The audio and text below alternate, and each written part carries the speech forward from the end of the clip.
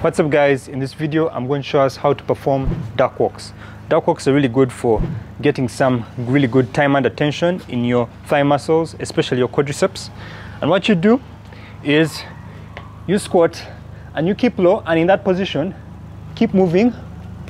Just move a couple of steps forward and a couple of steps backward.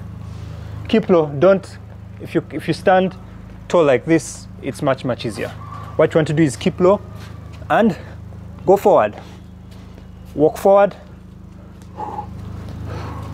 Keep low. And walk back. Yeah, and keep the time and attention on your quadriceps.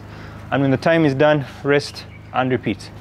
All right, if you're looking for more workouts like this to get you lean, strong, and healthy, check out the link below.